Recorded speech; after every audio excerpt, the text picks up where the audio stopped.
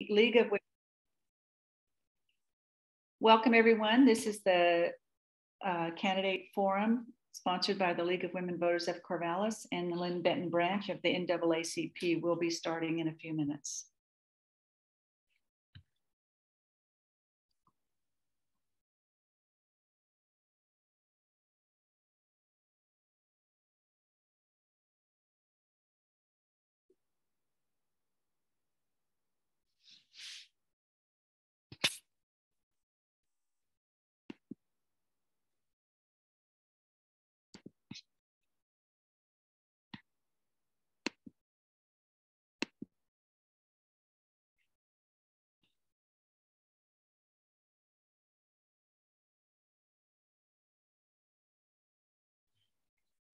Welcome, everyone. This is the Corvallis Mayor and Corvallis City Council Candidate Forum. We will be starting in a few minutes.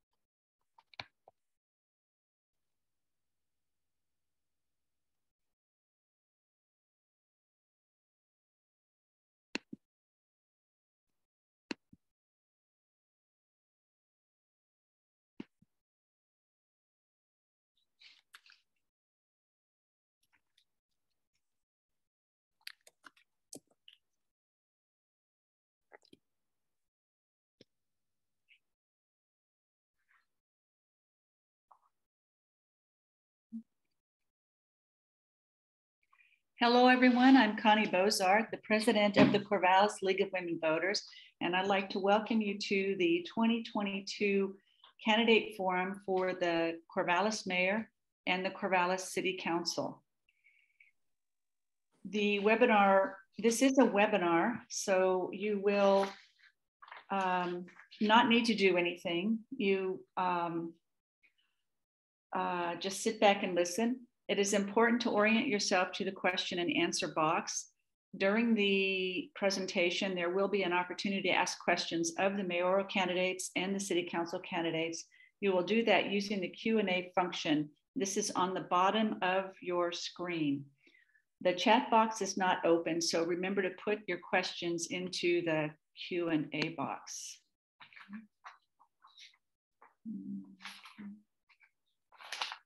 The event sponsors are the League of Women Voters of Corvallis and the Lynn Benton branch of the NAACP. I will give, this is the first ranked choice voting for the city of Corvallis. So I'll give you a brief overview of just what ranked choice voting is. This is from the City of Corvallis website. So if you want more information or a little video about how ranked choice voting works, that's a good place to go for that information. So ranked choice voting is a system that gives voters the ability to rank candidates in order of preference, your first, your second, and third choices. This has been used once before in Benton County in the 2020 election. Using ranked choice voting, the candidate with the majority of first choice votes wins. If no candidate receives more than 50% of the first choice votes, then the candidate who receives the fewest first choice votes is eliminated from the race. And then the votes from the eliminated candidate are instantly recast to the voter's next choice candidate. And then this process repeats itself until one candidate receives more than 50% of the votes, or there are only two candidates left. And this sounds a little bit confusing, but there is a nice video on the City of Corvallis website. So I would refer you to that for further information. I'd also like to point out that tomorrow, the League of Women Voters of Corvallis and the Lynn Benton NAACP are sponsoring another voter forum with candidates for county commissioner. And there also will be a review of the ballot measures that will be on the Oregon state ballot. I'd like to now introduce Jason Dorsett, the president of the Lynn Benton NAACP. He will briefly describe the agenda, introduce the candidates, and be the moderator for the event. Jason? Thank you, Connie, and good evening, everyone. Good evening, everyone. Very briefly, I will go over the agenda for this evening. We will begin with our mayoral candidates with opening remarks from our three candidates. They will have 3 minutes each to introduce themselves and discuss what they see as the most important issues facing the city. We will then transition to our second round, which will provide an opportunity for our candidates to respond to 3 questions under 1.5 minutes each. From there, we will go to our third round, in which we will have an opportunity to engage our audience in the Q&A. So please be sure to share or place your questions that you have for each candidate in the Q&A section. We will wrap up this particular mayoral candidate forum at around 6:55 until 7. At this time, each candidate will have 1 minute each to provide some final comments. Following that, we will transition to our candidates for City Council. We have several candidates across 3 wards, Ward 2, Ward 3, and Ward 9. Each candidate will have 2 minutes to introduce themselves and discuss what they see as the most important issues facing the city. We will then go to round 2 of the candidates forum, council candidates forum, in which we will provide each candidate with 3 questions. Following that, there will be an opportunity for community members to engage in Q&A with each candidate, in which each candidate will have 1 minute to respond to the questions. Roughly around 8:05 p.m., we will wrap things up. We will thank each and every candidate for engaging with us on this evening, and thank you, our audience, for engaging with us. All right, we ready to rock and roll? All right, we are ready to rock and roll. So again, welcome everyone. It is indeed my honor to serve once again as the moderator for these both of these forums on this evening. We will start with our mayor candidates. And again, please remember to put your questions in the Q&A portion on the bottom of Zoom. So we will start with candidate Rowan. Introduce yourself and discuss what you see as the most important issue facing the city. Thank you. So I would like to first thank the League of Women Voters for hosting this forum. The League is 102 years old, and over all these years, the League has helped voters make informed decisions. And especially now that our democratic institutions are under threat, the work of the League is more important than ever. And so thank you for inviting me to participate in the forum tonight. So I'm Rowan Hogue, and I'm running for mayor of Corvallis. I'm a longtime Corvallis resident. I'm now retired, but I've worked as a project manager at Oregon Employment Department, as a software release manager at Hewlett-Packard, and a systems analyst at Oregon State University. I served on the Corvallis City Council for 8 years, where I worked to improve the quality of life for the people of Corvallis. I worked with community members to locate the Corvallis Men's Shelter. I collaborated with OSU to address neighborhood livability issues. I championed the fire department, 911 dispatch center, and police to improve public safety. And I advocated for the Majestic Theater, the Aquatic Center, library in our city parks. The pandemic has made us realize how much we depend on one another. We need to address climate change, community mental health resources, and affordable housing. This, I believe, that overall the city is doing well. Corvallis has sound finances, good infrastructure, and good livability. But there are land use changes people are unaware of. There is less public input on annexation and zoning. People are losing a say on what happens to their neighborhoods. The issue now is how to sustain the livability the community has come to expect. I'm running for mayor to help make Corvallis an even better place to live, work, and raise a family. Thank you.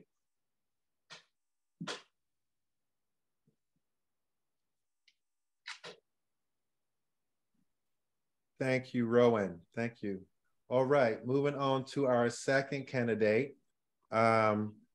Charles, your time starts now.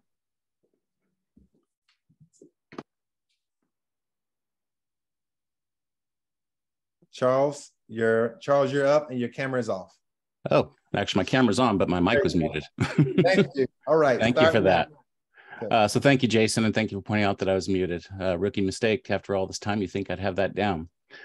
I'd like to start by, of course, thanking the League of Women Voters of Corvallis and the Lynn Benton branch of the NAACP for hosting this. This is very important to inform voters of the choices they have to make. My name is Charles Mon, and I'm running to be your first choice for mayor of Corvallis. I moved my family here nearly 15 years ago. I was raising my kids, and we were living in poverty. Even though both my wife and I worked full-time jobs, we struggled to pay bills. And unfortunately, we lived here in Corvallis, and we learned early on that the services that the city provided a better life for my children, from the Parks and Rec programs, like the Osborne Aquatic Center, to the library, which became a regular Saturday stop for us after the farmers market. I'm running to be your Corvallis mayor because the city's going to be facing serious problems in the near future. We're in a housing crisis. We need additional housing. Unhoused is on the rise, and we have a climate crisis that's going to affect our city with lots of people coming here as climate refugees. And that's just one of a few of many issues. And during that, I want to protect the services that provided so much to my family and my children. My day job is I'm a compliance analyst for Oregon Housing and Community Services. Before that, I was a community manager for affordable housing in downtown Corvallis. So I've witnessed firsthand how these issues impact the people of Corvallis. And I want to serve as your mayor to continue the work that I started and address these issues firsthand. Thank you very much, Jason. Thank you, Charles. All right, moving on to our third candidate for mayor, Andrew. Hello and good evening, everyone. Thank you to everyone for watching and participating tonight, and those who will be watching later. And also thank you to our hosts, the Lynn Benton branch of the NAACP and the League of Women Voters of Corvallis for tonight's forum. My name is Andrew Struthers. I'm currently serving as your Ward 9 City Councilor, Council Vice President, and Chair of our Metro Planning Organization, CAMPO. I'm a father of two wonderful kids, one who's just starting kindergarten this year, and the other one who is celebrating their 1-year birthday tonight. Happy birthday, Sheldon. I have been married for over 9 years to my amazing wife, who has been my anchor and support as I serve our community and city. As our city continues to move forward, we will need a mayor who will show up, know how to facilitate and lead difficult conversations, be responsive to community members, and know how to get things done.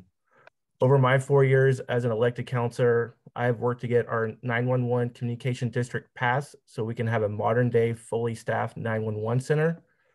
Working with other city councilors like Councilor Hyatt Lytle and members of our local NAACP on securing city funding for the Hate Bias Response Initiative, which is now becoming more of a regional approach versus just Corvallis focus, but we are still the primary leaders for that.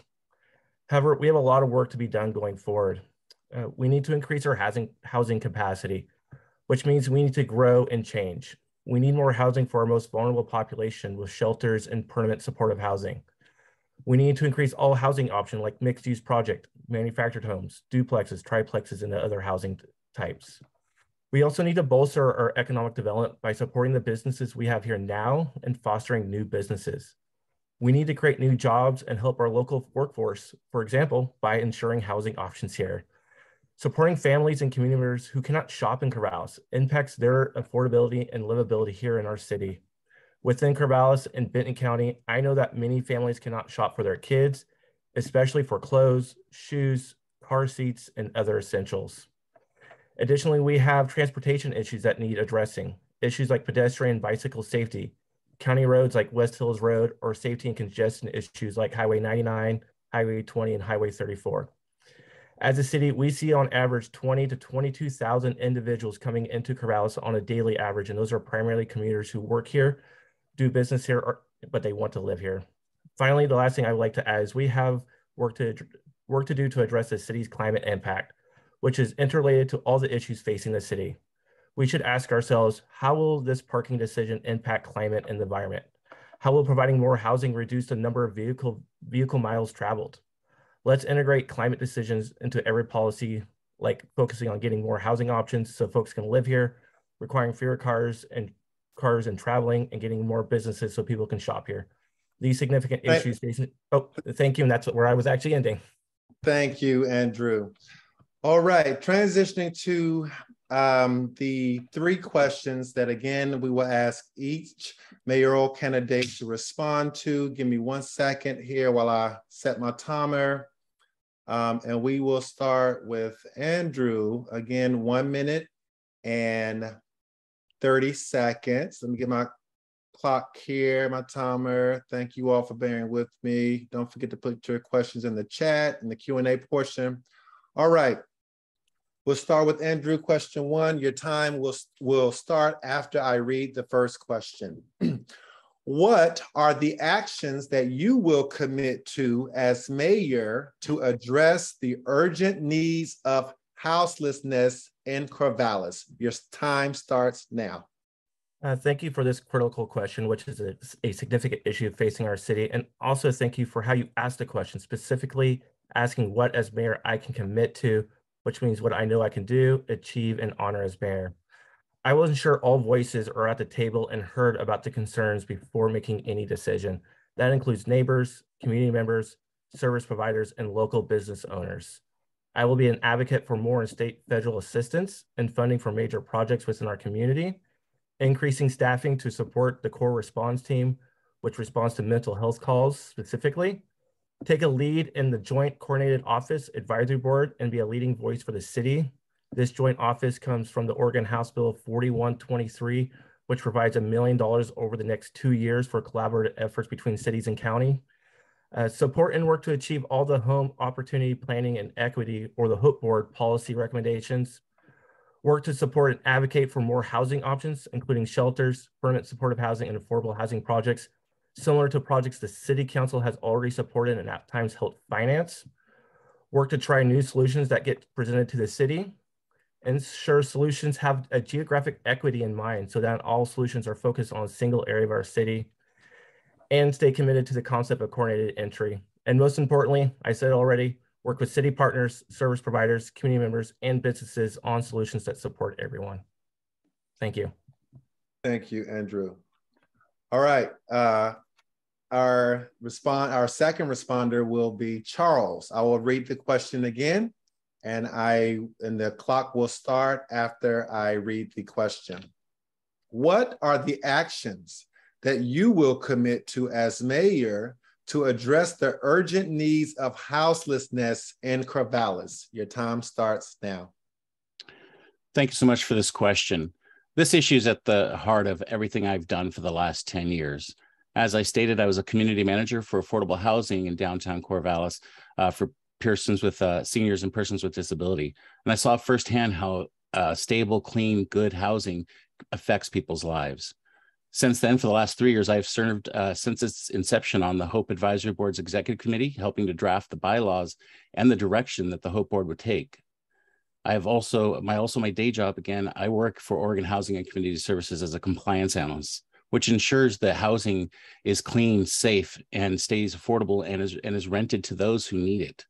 We have a serious need in Corvallis where our teachers, our city workers, and our bus drivers can't afford to live here. This is contributing to excessive single occupancy vehicles coming and going from our city, which contributes to climate change. It impacts our local businesses because people aren't spending their paychecks here. They're going home where they live in Monroe, Philomath. I will dedicate, as I have for the last 10 years, to direct the council to feel empowered to make decisions around this issue. We need to start thinking outside the box. We need to speak with the providers. We need to speak with the experts in the field, look at data, and focus on data-driven results, best practices, and a way to address this in a meaningful way, not just with words, but with action. Thank you. Thank you, Charles. We'll move on to our third candidate, our third speaker. The time will start after I read the question, Rowan. What are the actions that you will commit to as mayor to address the urgent needs of houselessness in Corvallis? Your time starts now, and your camera is off.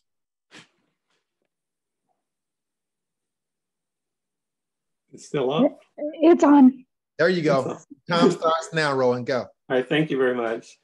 So when I was first elected to city council, I proposed a city council goal to address homelessness. I always thought that the city could do more to help those in need. And while on the council, I worked with community members for the location of the Corvallis Men's Shelter. Barbara Ross, who was my neighbor and former Oregon State Representative and Benton County Commissioner, helped me with my campaign when I first ran for city council. And I was on the city council when Barbara advocated for Housing First. The goal of this program is to help people get housed and then bring the needed services to them. Though this program existed in other cities, it had never been done before in Corvallis. Barbara was a strong advocate for evidence-based decision-making. She presented the data and the facts regarding the Housing First programs in other cities. Housing First in Corvallis was a success. It successfully helped others, and it was successfully introduced into the community. This evidence-based approach is one that other individuals and organizations can emulate by looking at what works in other cities and then making a case for doing something similar in Corvallis. There's strong support in our community to help others with programs that have a proven track record of being successful. We can look at what other cities are doing and see what works and then do something similar. And there is a need for affordable housing for everyone. As the mayor, I will collaborate with the county and help facilitate these discussions, which will give the county, city council, and the community the data information needed to make informed decisions. Thank you. Thank you, Rowan. All right, for our second question, Charles will start us off at 1 minute and 30 seconds. Charles, question is this: from a justice and equity lens, how does accountability look to you as a city manager? Your time starts now. Again, thank you for this question. I think how it looks needs to be by action. We need to back up the things we say as a city. We have several statements and advisory boards on this issue as a city, but yet when the decision comes down to it, as we saw recently, we don't look at things that way. We don't act on those issues. And we need to. We need to be more than just words, more than just statements of position, but take action when it comes to decision making. All decisions we make as a city needs to be viewed through this lens. Justice means several things. It could be environmental justice, social justice, economic justice. And as a city, we need to put that right in front for all decisions we make. We do so on the Hope Advisory Board. We've had trainings on this issue, and we view that through when we make appointments to the advisory board, when we have what's coming up on our agendas. We always view it through an equity lens. We also do that on my day job in Oregon Housing and Community Services. So I feel it's more than just a phrase, it's more than just a word, and it's more than just a document. We need to take action and show that we are applying this theory and this process to all decisions. Thank you, Charles. All right, Rowan, you're up next. I will read the question again, and you will have 1 minute and 30 seconds to respond.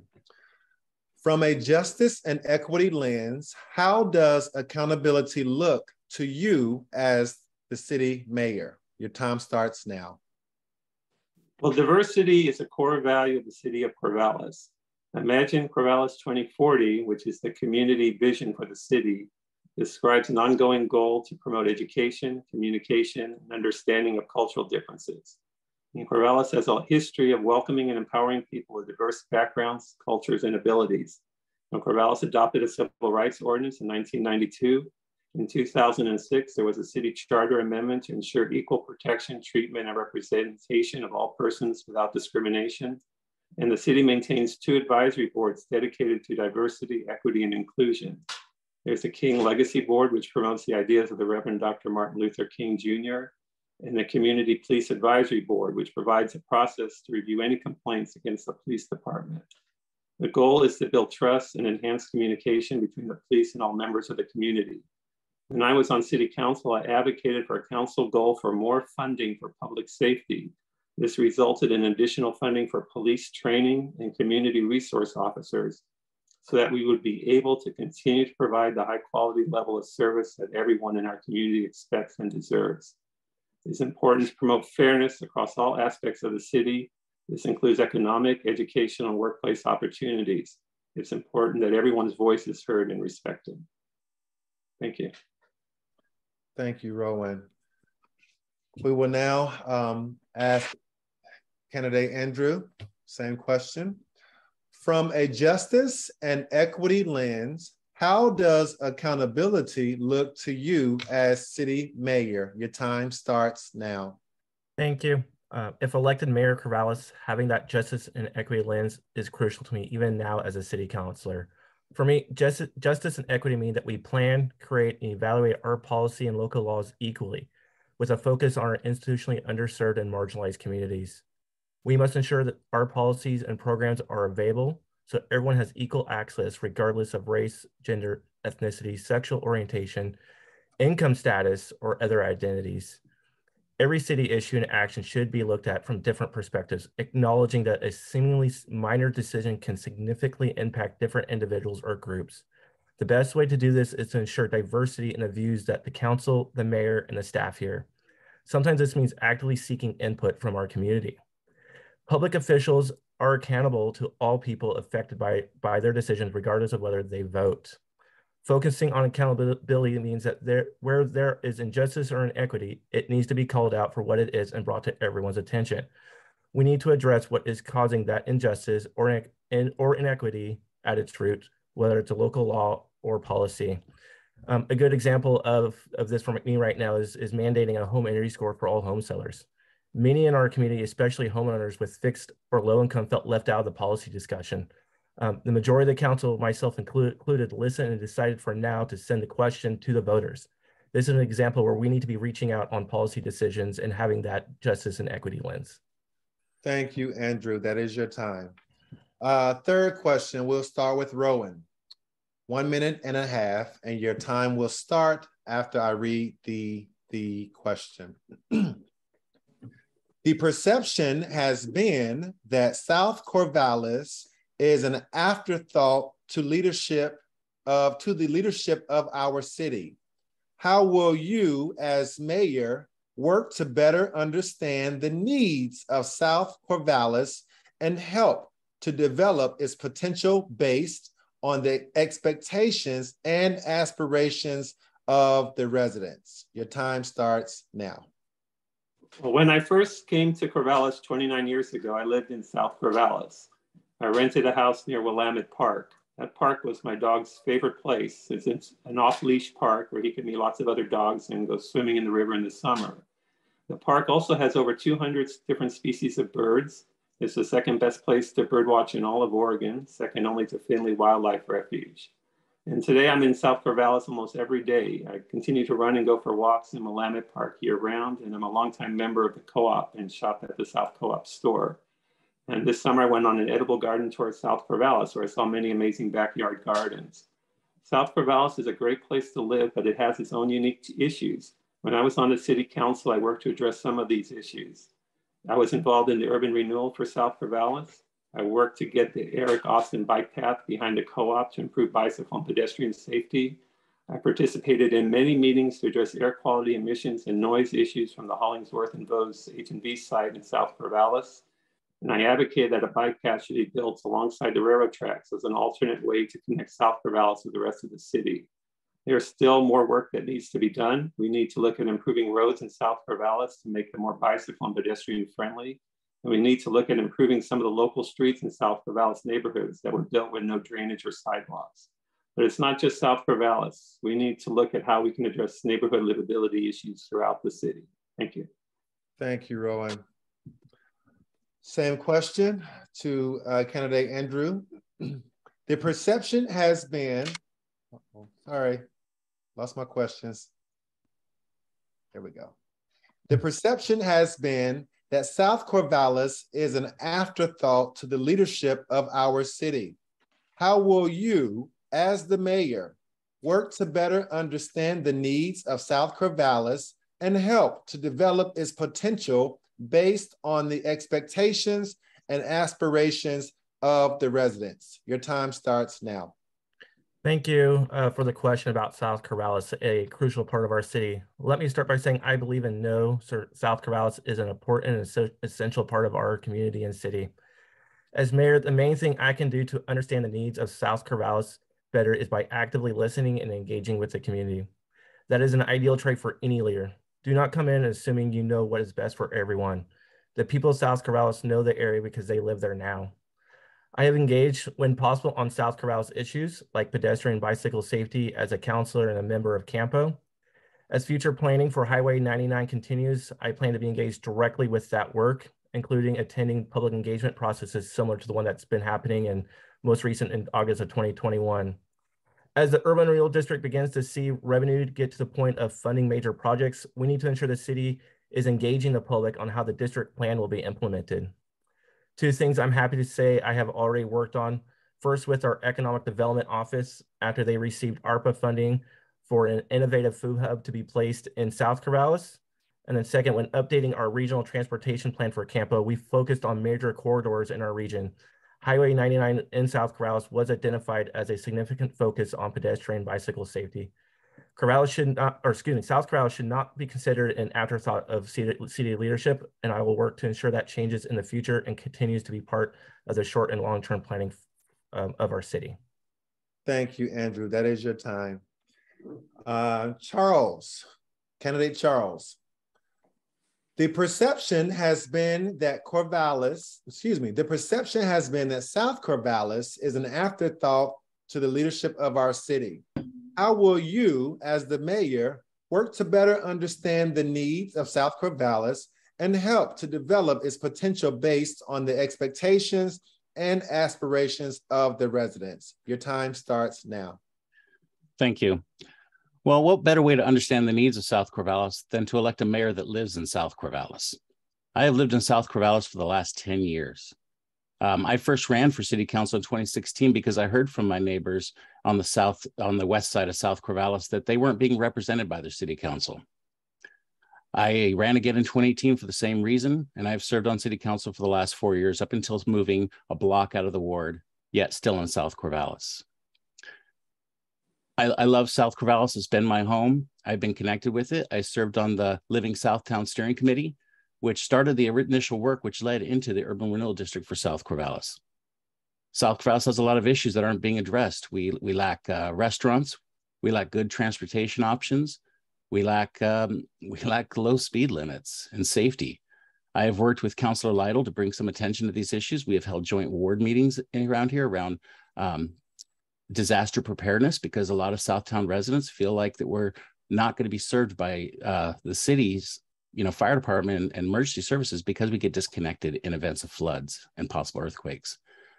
I have worked with ODOT and spoken with ODOT and participated in their forums about how to improve safety on the 99 corridor in South Corvallis, to slow traffic, to provide walkable paths to cross from the west side to the east side because we are disconnected. I believe in building community, and I've worked for years now, for 10 years in South Corvallis, to be part of that community and to build it up and to make it a stronger community. And I will continue to do so as mayor. Thank you, Charles. That is our time. Now we will transition to some Q&A from our residents, that are watching on this evening. And I will read the question, and we will have, we'll have Rowan start first, and then Andrew and Charles. All right. Question one. Thank you all for your patience as I multitask. I have like 3 screens up, cell phone, iPads, a lot going on over here. So thank you for your patience. Question one, what actions will you encourage in order to ensure a robust public process in Corvallis? What actions will you encourage in order to ensure a robust public process in Corvallis? And Rowan, we'll start with you. 1 minute. So what I would do first is I would bring back all our advisory boards. When I was on city council, we had a lot of public advisory boards that members of the public could participate in. And since I left city council, they had all been voted, the city council voted to get rid of all of them. And so there's very little now public participation in the process. And it also makes it difficult when you have a new idea or policy comes forward to the council. There's no advisory group or board to send that to. I think it would be a very good idea to structure the advisory boards based on the 2040 vision statement, which has different categories. And for each category, there could be a public advisory board for that category. And so I think it's really critical, and especially in Corvallis, where people like to participate in local government, is that we have these venues for people, for boards and commissions that people can join to participate and make recommendations. Thank you. Same question to Andrew. What actions will you encourage in order to ensure a robust public process in Corvallis? Your time starts now. Thank you, and thank you for the question. Public participation, public process is important to Corvallis. It's what we do. I think the first thing is we need to work to educate not only the next council, the next mayor, and our community on what we adopted as a council, particularly the International Association of Public Participation, and how that is supposed to help drive decision-making process, not just for the city, but for the community as a whole. One of the things I would like to see come back from our advisory boards, and this is a conversation that I've been having with some business owners and our community members, ever since the closing of our Downtown Corvallis Association, is we need to bring back our Downtown Advisory Board. There is no way now directly for business owners to communicate or work directly with the city. Unfortunately, with the closing of the Downtown Corvallis Association, that has sort of gone away and has moved over to the chamber, and there's different relationships there. One of the things I pride myself on, I've been on the council for 4 years. 3 of those 4 years, not counting 2020 really because of COVID, I held ward meetings, whether they were in person or they were remote, and working with counselors to do the same thing. Thank you, candidate Andrew. Thank you.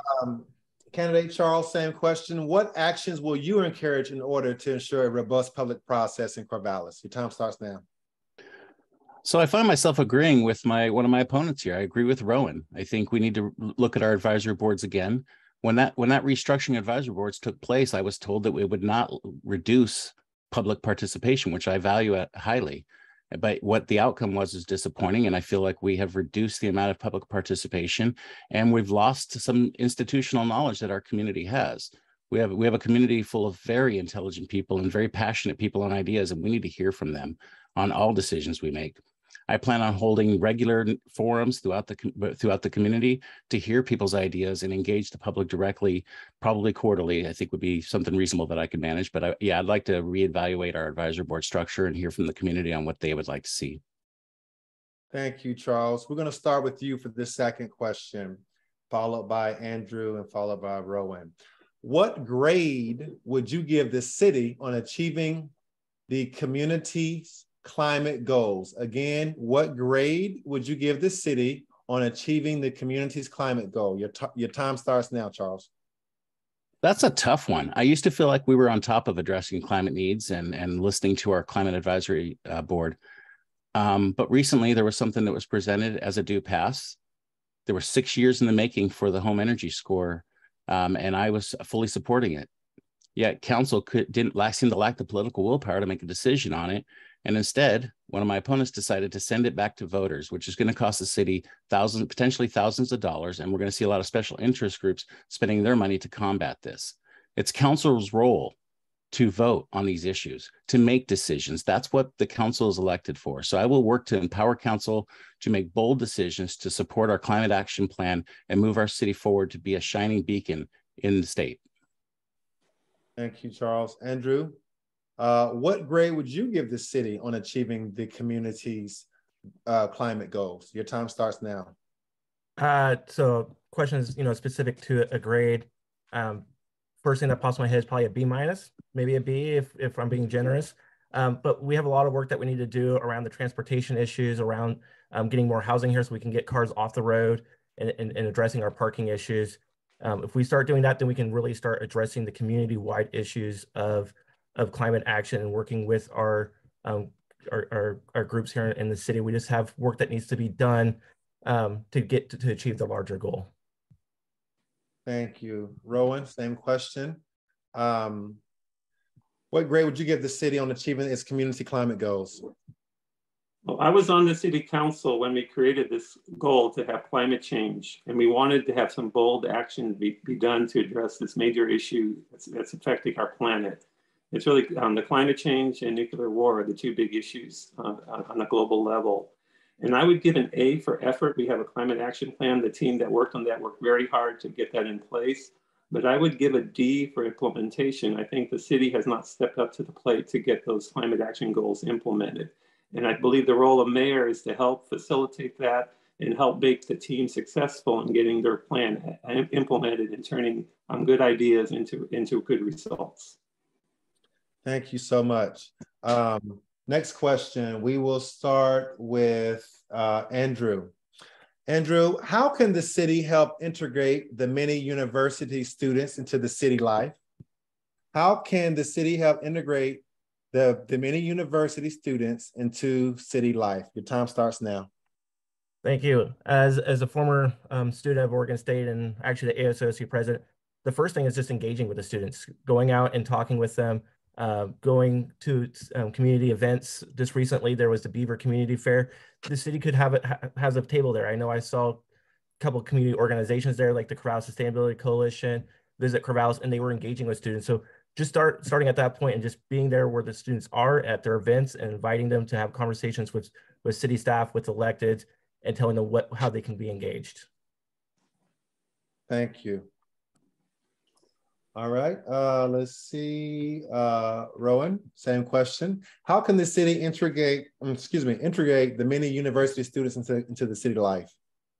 Well, the university students are a big part of Corvallis, about half the population of the city.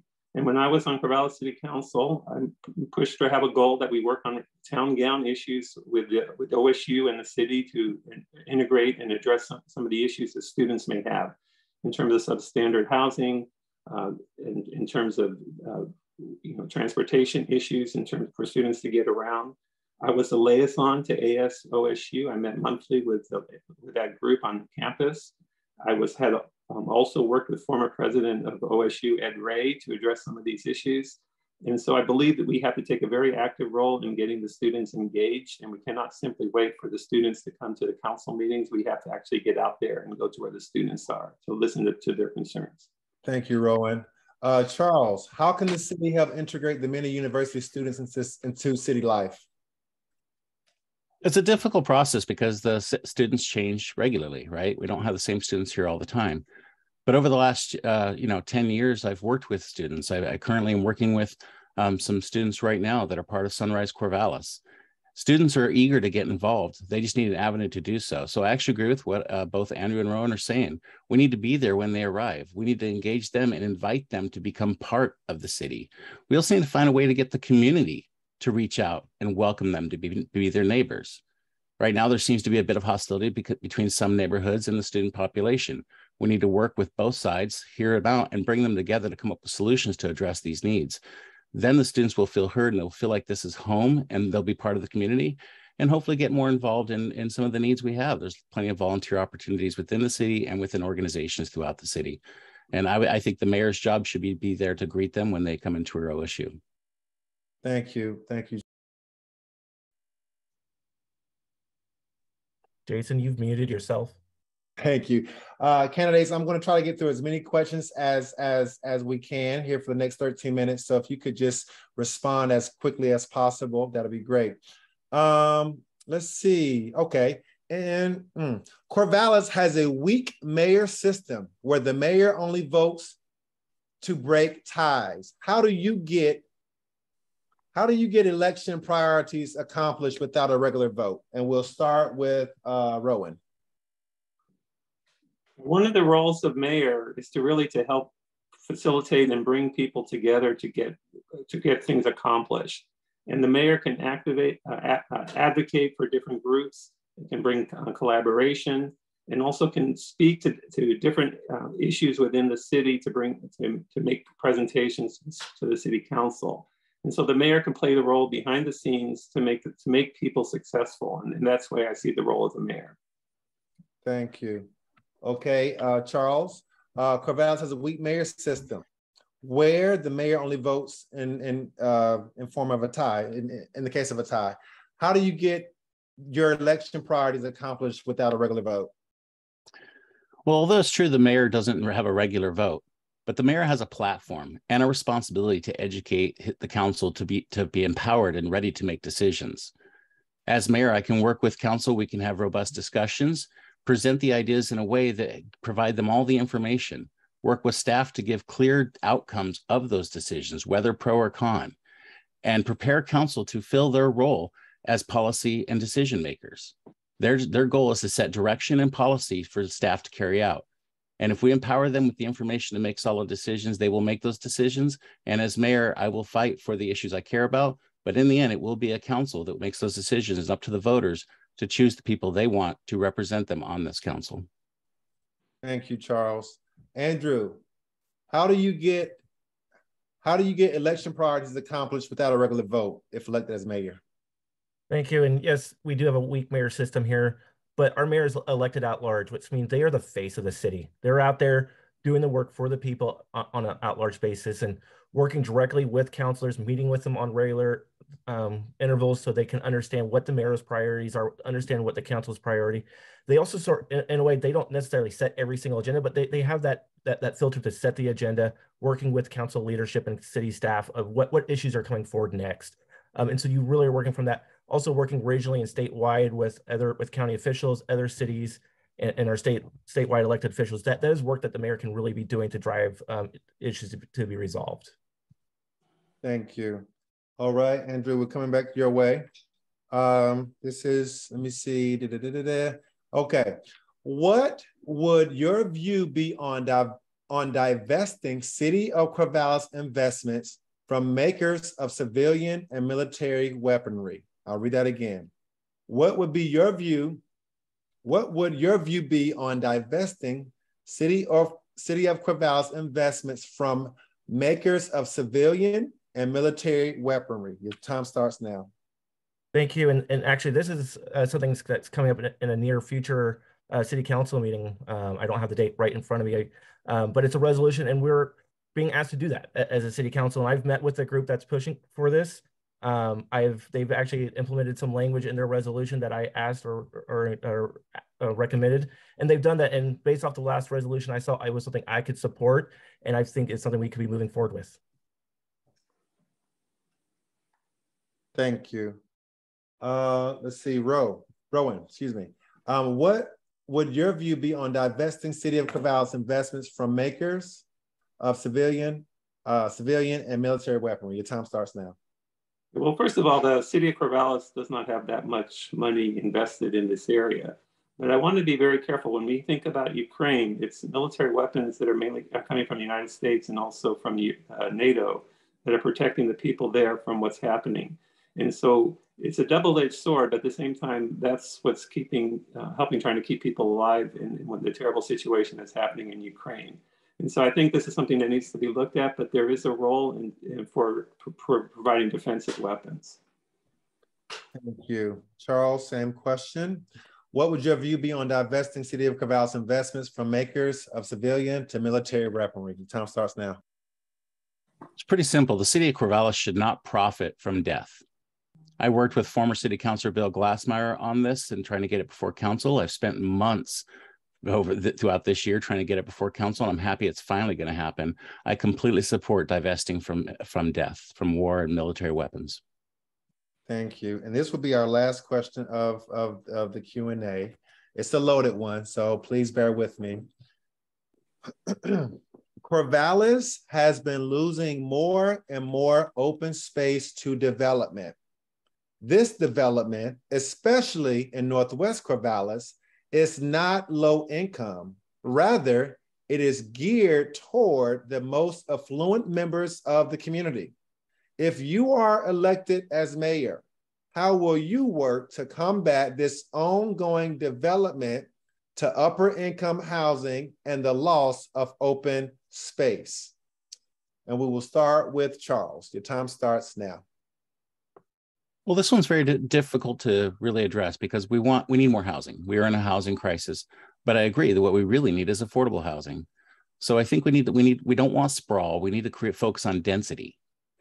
I think we need to work with the community, especially on the fringes of Corvallis, and have them work with the planning department, have discussions around how we can control the type of growth we have and grow in a way that keeps us from losing that open space while focusing on development of additional housing that we need, so desperately need. Finding ways to focus on promoting affordable housing, diverse housing, different types of communities from, multifamily housing to quadplexes, duplexes, and even cottage clustered homes. We need to start implementing these ideas, and we need to work with the community to make it happen in a way that benefits all of us. Thank you. All right, Rowan, you're next. Corvallis has been losing more and more open space to development. This development, especially in Northwest Corvallis, is not low income, rather it is geared towards the most affluent members of the community. If you are elected as mayor, how will you work to combat these ongoing development to upper income housing and the loss of open space? Your time starts now.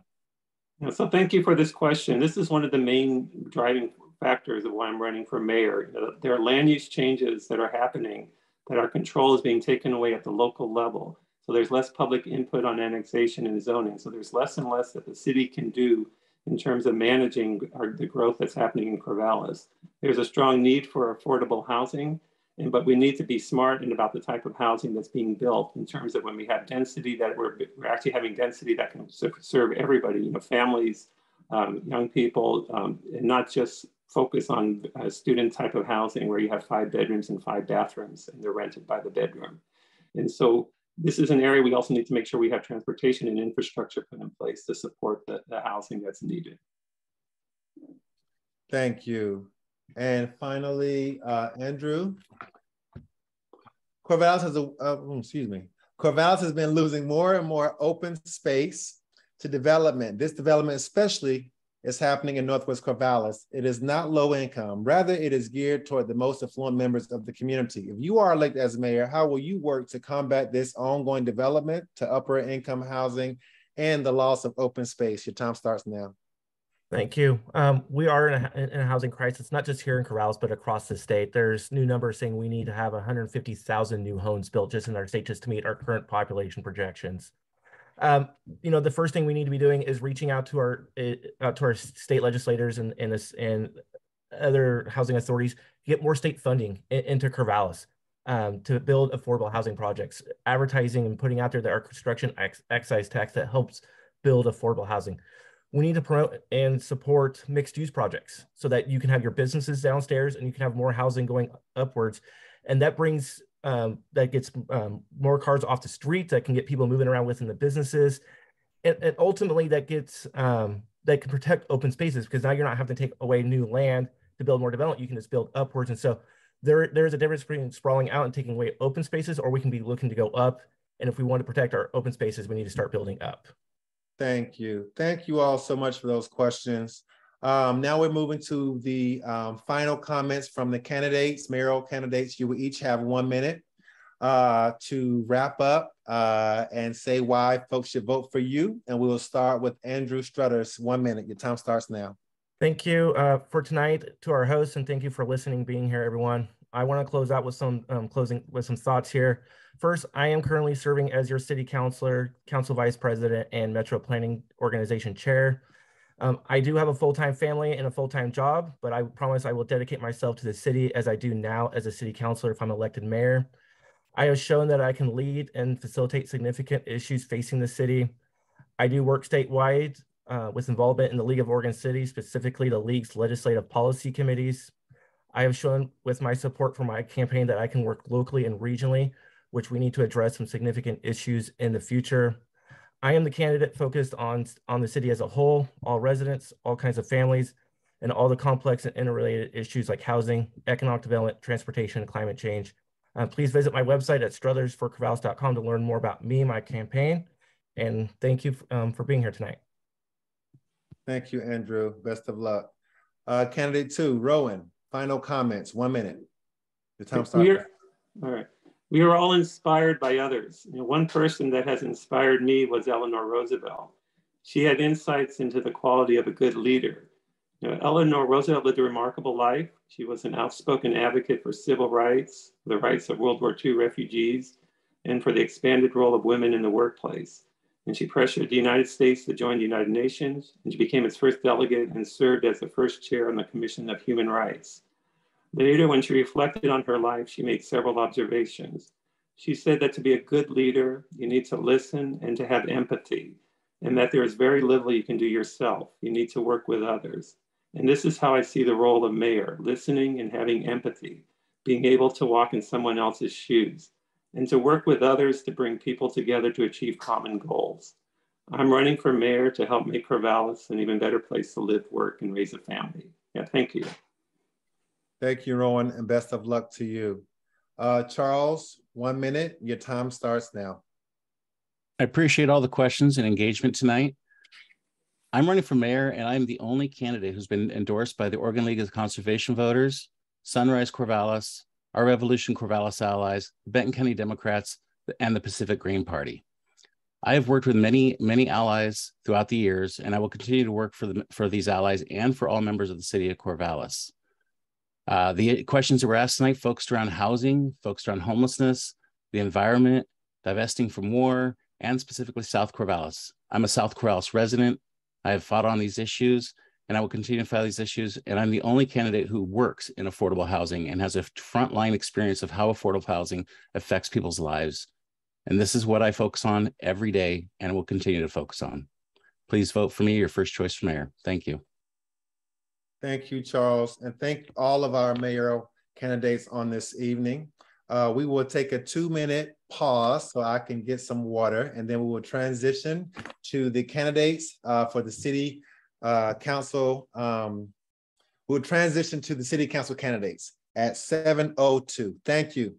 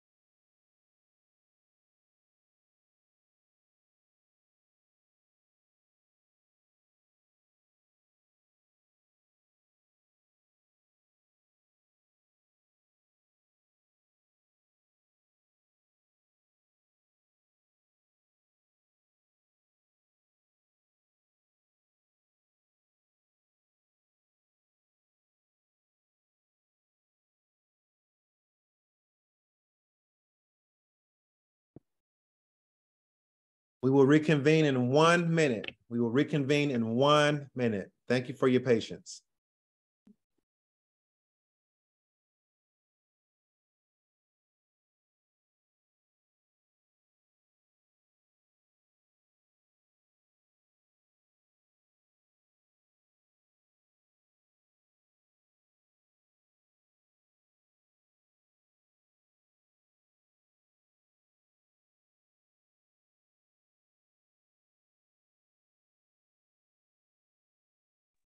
All right, welcome back. We will now begin our council candidates portion.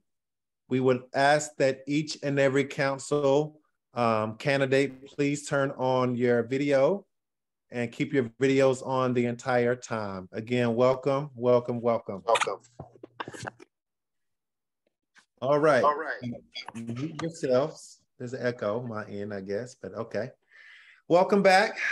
Thank you all for being with us and engaging in these conversations tonight. We have candidates from Ward 2, Christina and Bria. We have a candidate from Ward 3, Wyatt. We have candidates from Ward 9, Cliff, Tony, and Nasa. Ward 9, Cliff, Tony, and Nasa. Welcome, welcome, welcome. We will give each candidate 2 minutes to introduce themselves and discuss what they see as the most important issue facing the city. We will start first with our Ward 2 candidate, Bria, followed by Christina. Bria, your time starts. Hold on, give me a second. Okay, your time starts now. Thank you. All right. Thank you so much, Jason. Hello, my name is Bria Lewis. I've lived in Corvallis for about 3 years now. 3 years actually coming up this October. And I really want to serve on city council because Corvallis has, given me the opportunity to have a better life. I had been struggling with living paycheck to paycheck in Maryland, that's where I'm from. And I was able to have a better chance at life. I was able to, work on myself. And I want to give back to the community that gave me all of these things. And my main concerns are housing, transportation, economic development, and climate change for Ward 2. All of those are very complex issues, but those are the ones that are most important to me because those are the ones that not only affect the community the most, but also affect me personally the most. And I want to ensure that everyone has a chance that I was given in this community. And that's why what better way than to serve as city council. Thank you, Bria. All right, Christina, discuss or introduce yourself and discuss what you see as the most important issues facing the city. Your time starts now. Hi, my background starts with an associate's degree in evidence technology at Phoenix College. I didn't pursue a career with the Phoenix Police Department. I went in a completely different direction. I worked as a field superintendent for new home construction for 20 years. Afterwards, I returned to college and got my bachelor's degree in justice studies at Arizona State University. And shortly thereafter, I received my master's degree in social work, specializing in homelessness at Arizona State. During school, I worked for 2 amazing nonprofits, recognized both nationally and internationally, St. Vincent de Paul and Catholic Charities. I did an internship at Catholic Charities where we provided refugee assistance in war-torn countries. And from there, I worked at St. Vincent de Paul at Ozanam Manor, which is a transitional shelter for disabled and older adults. Moving to Corvallis in 2016, I opened up several businesses, including a dispensary downtown, which is known for my famous sign, Pot and Pizza. What I think are the most important issues here in Corvallis is the shortage of affordable housing, people experiencing homelessness, climate change, and livability. Ward 2 is on the front lines of homelessness. Downtown business has suffered economic losses due to the pandemic. Residential areas contend with livability issues due to misdemeanor crimes. Climate change also includes the home energy score that will go to the voters, as well as parking issues. Thank you, Christina. All right, moving on to Ward 3, Hyatt. Please share with us, introduce yourself, and discuss with us what you see as the most important issue facing Corvallis. And your time starts now, 2 minutes.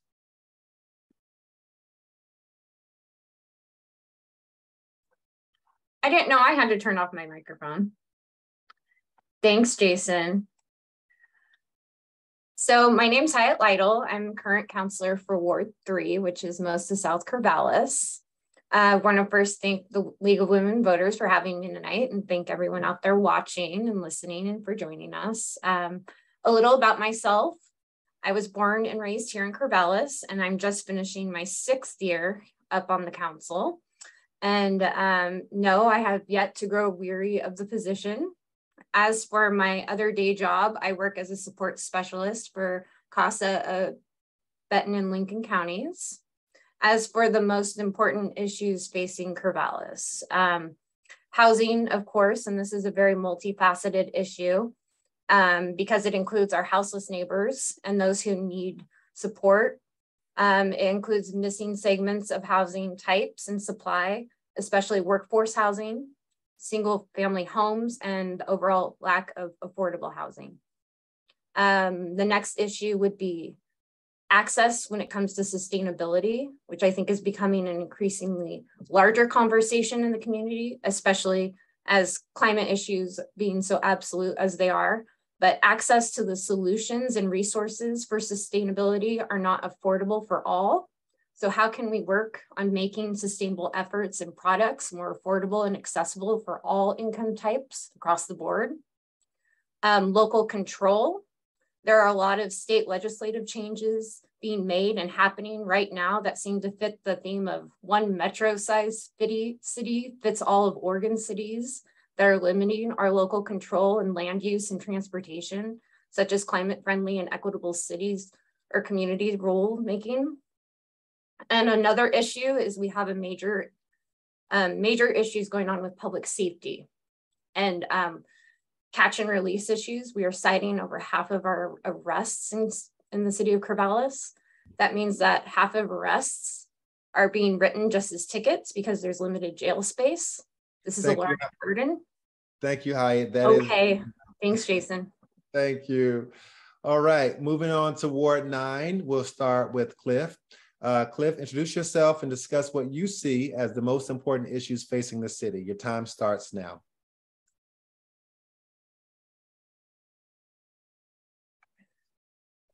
Thank you, Jason, and thanks to the League of Women Voters for this forum tonight. I'm Cliff Feldman. I've been a Ward 9 resident for over 8 years and a Benton County taxpayer for over 16.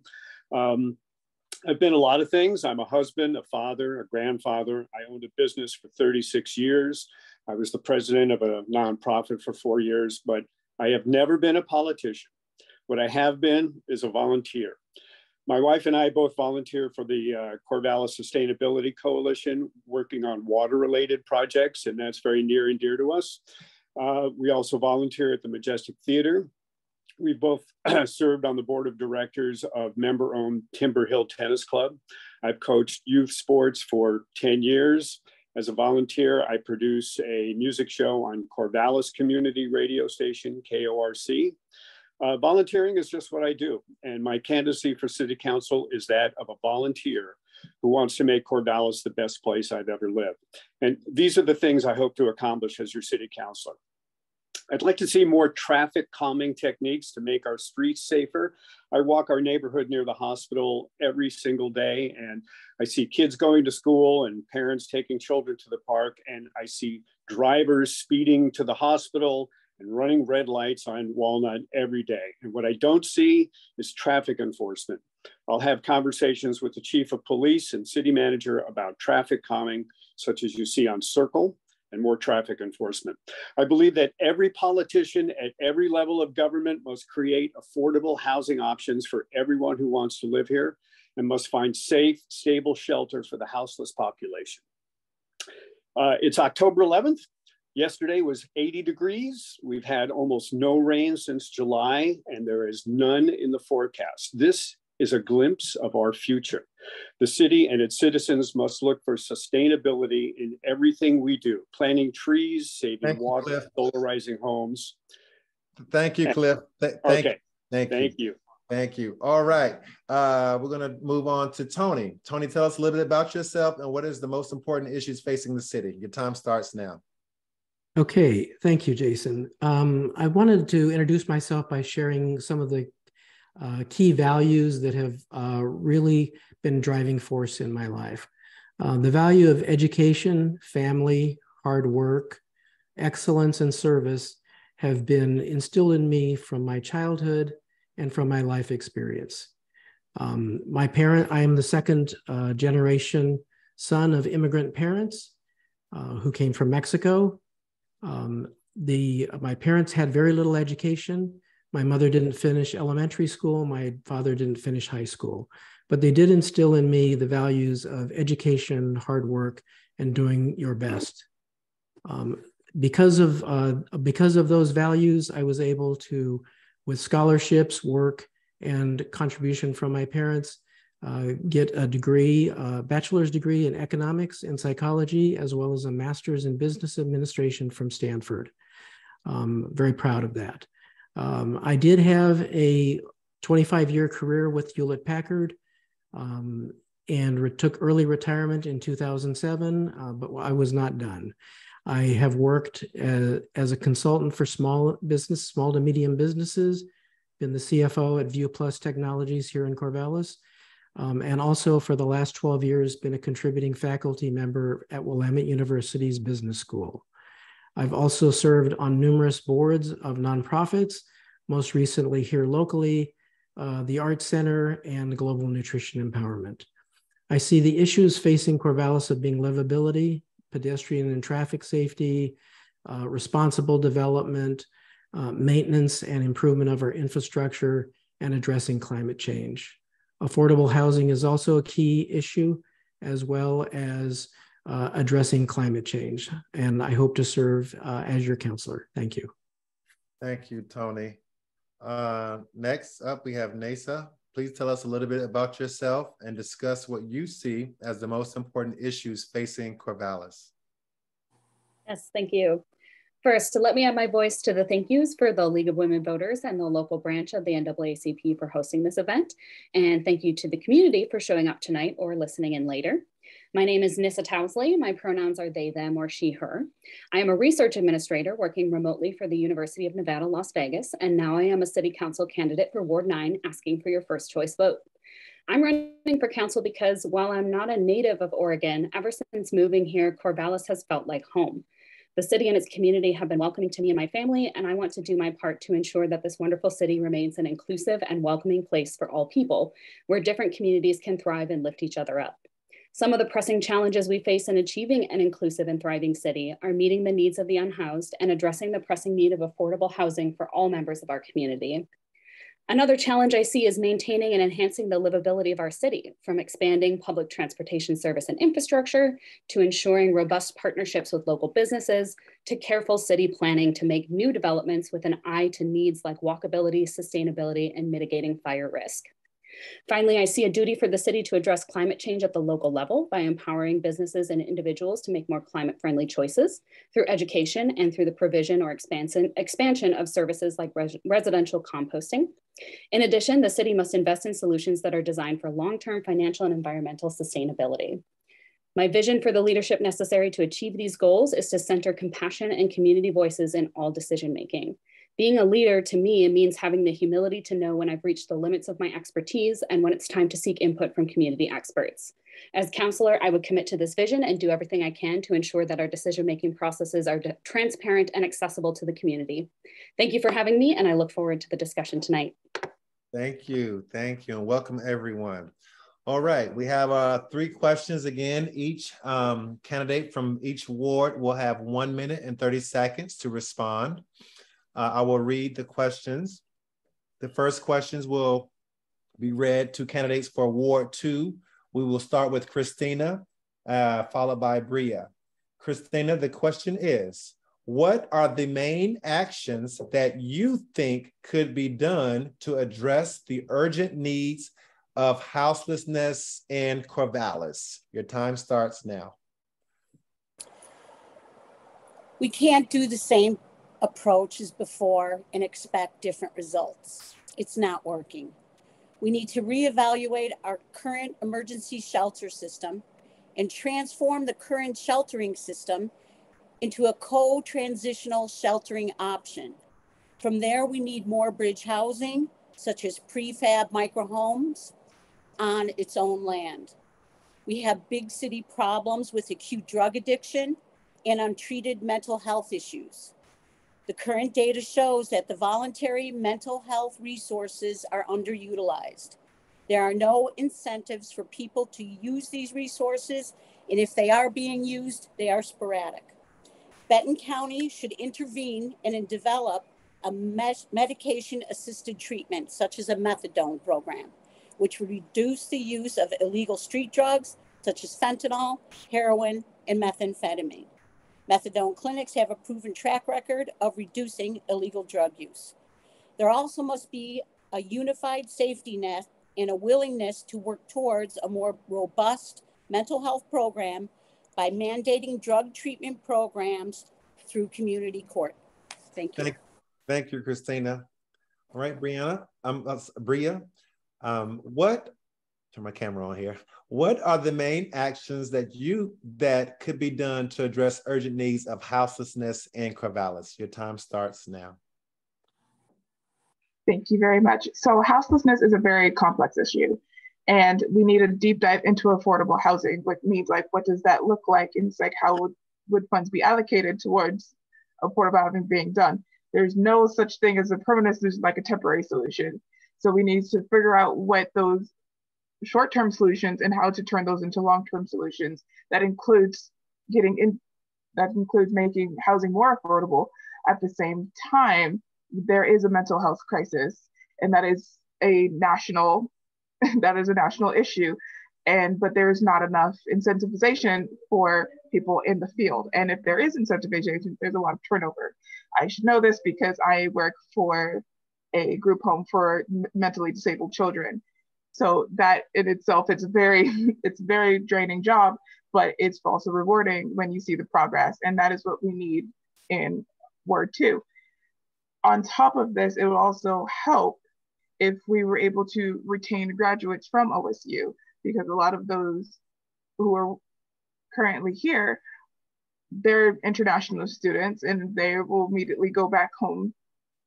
And sometimes they're not even just international students, but they're from different states and they will go back to their different states.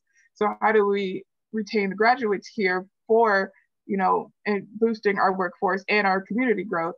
So that way we can actually develop those long-term solutions for housing. I have firsthand experience on, not being able to meet rental expectations and thanks to the Corvallis Services Consortium, I was able to get there. I was able to, be able to keep my housing, but that is very limited source. Thank you, Bria. That is your time. Thank you. Right, thank you. Ward 2, we will start with Hyatt. What are the main actions you think could be done to address the urgent needs of houselessness in Corvallis? Your time starts now. So when I think urgent, I think of the needs for my houseless constituents now, and especially this winter, which starts in less than a month. I'm going to speak to something that I spoke to at the September 19th council meeting, and it is relevant to just South Corvallis. There is a geographic equity disparity when it comes to South Corvallis. South Corvallis has lower social determinants of health. Geographically, South Corvallis is classified as a food desert with 2 convenience stores or 1 specialty grocery store in the vicinity. There are few third places, such as restaurants and social gathering spaces for the community. We have minimal health resources, no real banking or retail. South Corvallis hasn't developed like other areas of Corvallis yet. When tents go up, they stay up in Willamette and Crystal Lake parks, but when tents go up in other places of town, they're taken down in a matter of hours, almost in any other park in Corvallis. There are 49 parks in Corvallis, yet the 5 parks in Southern Corvallis where camps are being posted back and forth again, are all in riparian zones, flood zones, and those all result in life and death issues of our houseless, and they are the ones that we are managing the unmanaged camping. This is what much of houselessness looks like in Corvallis. So I spent a lot of time thinking of how we can look through a lens of geographic equity for this winter for our houseless constituents and how we can share in the solutions. I think following what the Oregon Housing and Community Services, Oregon Supportive Housing Institute's model for permanent supporting housing programs is one of the best directions that communities can take. But most of these models require local government to work with our community partners in order to leverage community solutions. And that's what needs to happen here in Corvallis. Thank you. Thank you, Hyatt. All right, moving to Ward 9. We will start with Nessa. What are the main actions that what are the main actions that you think could be done to address the urgent needs of houselessness in Corvallis? Yes, thank you for this question. As a queer person, I am keenly aware of the impacts of houselessness on the queer community, especially queer youth. So this is a personally important issue to me. One of the things I do respect about Corvallis is that it takes the issue of housing seriously, and government and nonprofit organizations in the city are working as collaboratively as possible to find compassionate solutions for our most vulnerable community members. I think we need to continue some of the programs and approaches we have in the city, such as short and long-term housing support, coordination of social services, and improved responses to mental health crises. The main action I feel is necessary in our response moving forward is increased collaboration between various service providers, as well as enhancing data collection, development of metrics, and implementation of evaluation programs. I believe in the power of data-informed decision-making. Without robust data and evaluation, it is not possible to determine the most effective and efficient responses to problems. In addition, without proof that a program or approach is successful, it is not possible to argue for additional resources to support that program from local, state, or federal levels. Ultimately, I think what is important for Corvallis as a community is for us to think deeply about what community means to us and what kind of community we want to be. It's time to stop vilifying our most vulnerable community members, and instead we must act from a place of compassion and a desire to protect everyone who lives here, regardless of their income, housing status, mental health needs, or other vulnerabilities. Thank you. Thank you. Let's see, Cliff, what are the main actions that you think could be done to address the urgent needs of houselessness in Corvallis? Thanks, Jason. We have the obligation to shelter the unsheltered in stable, clean, and safe housing. Only when people are sheltered can they be free of the anxiety that colors every decision that they have to make. Only when they and their possessions are safe will they be able to navigate the rest of life's challenges, obtaining food, gaining access to services, medical care, and finally, having the opportunity to gain employment. So we start with the 2019 Homelessness in Oregon report, which says that more emergency shelters are required, but they're not the ultimate answer. They're a first response option. The city and county need to access funds from the state's Project Turnkey 2.0, which has $50 million in funds. There was a Project Turnkey 1.0 2 years ago, in which Benton County did not access those funds. So it's our turn to access funds and build or purchase defunct hotels, motels, and other vacant space to convert to shelter. Ultimately, the city and the county need to add affordable housing for all levels of income. Oregon currently has a shortfall of 110,000 homes for residents. At the city level, we have to add housing for everyone by re-examining zoning and identifying locations for both existing and convertible space and new housing. With a pause in growth at OSU and the continued pressure of the general population growth, the city must emphasize affordable housing and use infill wherever possible to keep our city compact. Thank you. Thank you, Cliff.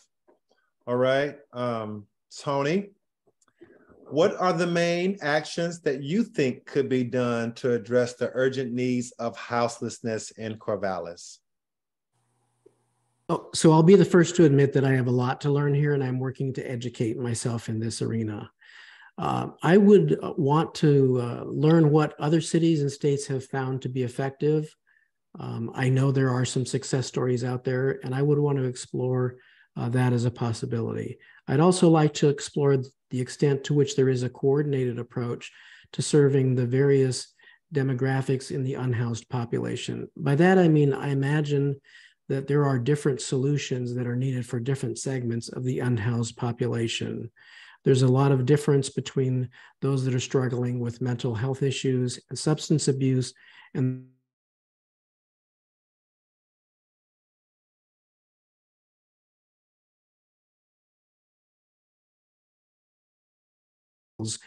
of the population. See us build on successes and better coordinate between various government agencies, nonprofit organizations, and service providers. My objective would be to help those who are unhoused live their best lives, to move towards attainable goals, and to progress in a way that addresses livability for all. Building more transitional housing is important, more reliable and sustainable shelter or temporary housing, expanding our capacity for mental health and substance abuse services is critical. And so I would really be looking to see if there could be increased alignment between city, county, state, and local organizations. Thank you. Thank you, Tony. All right, question 2, and we will start with Ward 2, Bria, followed by Christina. Question 2, how will you work to ensure public input is represented in Corvallis government? Your time starts now. So I believe that, for the public concerns to be compared with the current and proposed policies of the City Council and of course with Benton County, to better integrate the community in the decision making and feel heard by the people they have elected. But what is an elected official if not a representation of that small part of the community that they are involved in? And being on the Hope Board, that is a firsthand experience that we have seen and experienced through talking to different nonprofits, organizations, and different groups, trying to figure out what policies and what can be done to integrate all of that together to make sure that those concerns are heard and we're actively listening to the public and making sure that whatever the public needs is being considered when making the decisions that impact the entire community and not just a few. Thank you. Okay, Christina, how will you work to ensure that public input is represented in the Corvallis government? Your time starts now. I think Corvallis really needs to be commended here. There are 2,243 registered voters in Ward 2. That means there are 2,243 issues, and every issue is worth consideration. The good news is that the people of Corvallis are very engaged in their community. They are engaged in government, and they love to explain their point of view. The challenge is managing their concerns so they don't go down the drain. More recently, Corvallis adopted the IAP2 process, which is the International Association for Public Participation. This promotes sustainable decisions through public participation, and a good example of that is the Green New Deal that was just passed by City Council. Thank you. Thank you. All right, we're moving on to, let's see, Ward 3 with Hyatt. How will you ensure that public input is represented in Corvallis government? Your time starts now. I think that many can agree that public involvement took a bit of a hit during the pandemic, even though we learned some new ways to engage and gain some new tools like online meetings and forums such as this. But we lost some of the in-person connection that occurs. For instance, interactions like testifying in person at city council meetings, having conversations at community events, and those good old-fashioned open houses at the library. I feel like we're still in a transitory time where the council has just been bringing back in-person meetings for about 5 months now.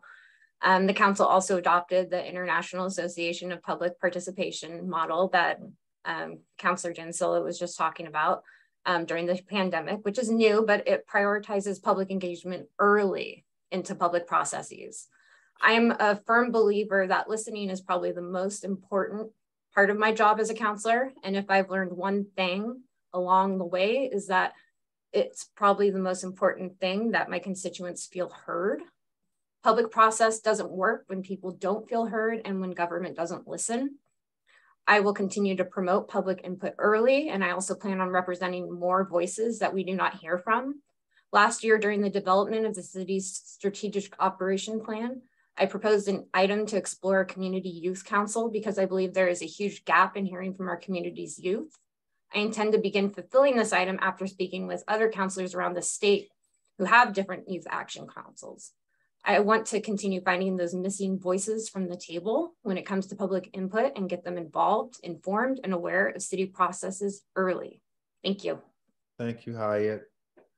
Moving on to Ward 9, and we'll start with Cliff. How will you work to ensure that public input is represented in Corvallis government? Well, as a total newbie, Jason, I plan on having monthly Zoom meetings for constituents. This council seat that I'm running for is not about me. It's to fully represent the residents of Ward 9. And the only way to do that is to invite public input, not only for ward meetings, but for council meetings generally as well. I'll reach out to residents by every means possible, from social media to my website to the city site, and by continuing to ask questions. That's how you learn. Starting at a local level is the best way to assure that the growth and the health of a democratic society. I'll ask that the city be as inclusive as possible in everything that it does, particularly in its outreach to residents. Thank you. Thank you, Cliff. All right, next to respond to that question will be Tony. Tony, how will you work to ensure that public input is represented in Corvallis government? Well, as I've talked with both neighbors and people active in government, I'm struck by two observations. First, Corvallis as a city has admirable goals and processes for gathering public input. I've participated in that process as I gave testimony to the Planning Commission on the city's changes to the Land Development Code as part of the middle housing implementation. Second, as I talk with friends and neighbors, I'm also struck by how many people know very little about significant topics until quite late or even after a decision has been made. I saw elements of this in the middle housing code project update. So you have those who think that they're not aware and they don't have input, and those that feel there is a great opportunity for input. I think that my takeaway from this is not to argue which viewpoint is right, but to recognize that we have room for improvement. I believe more outreach and assessment of public sentiment, perhaps by more frequent surveys or outreach at the farmers market or better use of social media. I aim to do my part as a Ward 9 councilor to be more effective and inclusive in my outreach and to gather input that needs further discussion. I do know that making decisions where a significant percentage of the residents feel that their voices are not heard does not make for wise, sustainable, or satisfactory decisions. I think we can do better here. Thank you. All right, and to round us out, Nessa, how will you, how will you work to ensure that public input is represented in Corvallis government? Thank you for this question. So my current line of work involves supporting an ethics committee embedded in a public university. And that ethics committee is required by law to oversee research involving people and people's private information. The laws governing these ethics committees require that the committees have diverse representation because diversity of perspective is necessary to fully assess risks, benefits, and scientific merit. Ensuring diversity of perspectives on an ethics committee means first and foremost having the humility to understand and admit when your own expertise has reached its limit. Second, it requires being mindful, looking around the table and seeing who is not there, who needs to be there in order to fill those gaps in expertise and experience, and then making a concerted effort to find that expertise. I would bring this approach to local government. That is, again, having the humility to know when our perspectives or expertise as a governing body is limited and committing to thoughtfully examining the problem to identify where we can shore up our limitations by bringing in the appropriate expertise. Specific strategies for ensuring the inclusion of community input might include creating or reinstating community advisory boards, hosting public forums, and in doing so, offering virtual as well as in-person venues for community input, and offering synchronous as well as asynchronous opportunities for community input, and leveraging our community leaders and organizations to get the word out about these opportunities to provide input. Because we can put it out there in the world that we want public input, but if no one knows that we're seeking it, we're not going to get it. So increasing our outreach efforts to educate the community about how they can participate is important. Thank you. Thank you. All right, our third and final question before we move into Q&A from our residents. We'll start with Ward 2, and Christina will kick us off. From a justice and equity lens, how does accountability look to you as a city councilor? Your time starts now, Christina. Corvallis has demonstrated in language and in action that everyone must have equitable access to opportunity and justice. Corvallis and Benton County created clear action plans with built-in institutional accountability mechanisms to achieve racial equity. Again, Corvallis needs to be commended on this. As city councilor and as a social worker, I recognize ways in which representation and justice contribute to inequality. Socioeconomic status and incarceration disproportionately impacts low-income families and people of color. Corvallis has systems in place to correct discrimination and creates equitable opportunities by contributing to the changes towards greater equity for all families in Corvallis. Diversity makes our community stronger. Thank you. Thank you, Christina. Bria, how will you work to ensure, Bria, from a justice and equity lens, how does accountability look to you as a city councilor? And your time starts now. Accountability to me looks like active listening and taking on those concerns of the community when making both long-term and short-term decisions. As a person of color and as a queer woman with a partner, I know firsthand what it's like to be unjustly, targeted. And it's like, just because I am a woman, I can't do certain things. Just because I'm gay, there's a target on my back. And so I know firsthand experience what that feels like. And I want to ensure that with me being on council, that would be alleviated by actively listening to the concerns of the people and figuring out what actions that the council can take regarding those decisions. And I feel like in my heart of hearts that someone having a face they can actually look at and talk to, would actually be beneficial for the community. Thank you. Thank you. We'll move to Ward 3, Hyatt. From a justice and equity lens, how does accountability look to you as a city councilor? Sure, thanks, Jason. Racial justice and equity are a large part of my moral fiber and daily practice as a human being. Until recently, it was difficult for me to open up about my own personal journey as a multiracial female in Corvallis, in politics, and even in America today. Accountability for myself personally is staying educated, informed, and exploring what may or may not be implicit bias. As a counselor, I believe one of the best ways I can continue to be accountable is to reach out to minorities in my ward and having conversations and listening. My own philosophy is to always go to people and not rely on people coming to you. There are many venues in South Corvallis I can continue to explore to meet new people and build those relationships and to continue these conversations. Lincoln School, being a dual immersion school, provides opportunities to meet parents and children. 3rd Street Commons and the Hygienics Center allow connections with houseless constituents that do have a large contingent of people of color. And there's cultural events in the Tunison Community Neighborhood Room. I also had the honor of, have the honor of currently chairing the city's newly appointed Diversity, Equity, and Inclusion Task Force. So if elected, I will hope to advocate for the policy recommendations that come out of our work that we are charged by council to finish by the end of this year. As a task force, we did agree that we want to do quality work over meeting deadlines. So if that work is unfinished, I will carry it forward. My hope is that those recommendations that do come from our work will promote important discussions to take place, leave us with a policy board that will provide a DEI lens when it comes to reviewing important city policies, new and existing, and establish a precedent for more task forces of this nature. Thank you. Thank you. Ward 9, we'll start with Tony.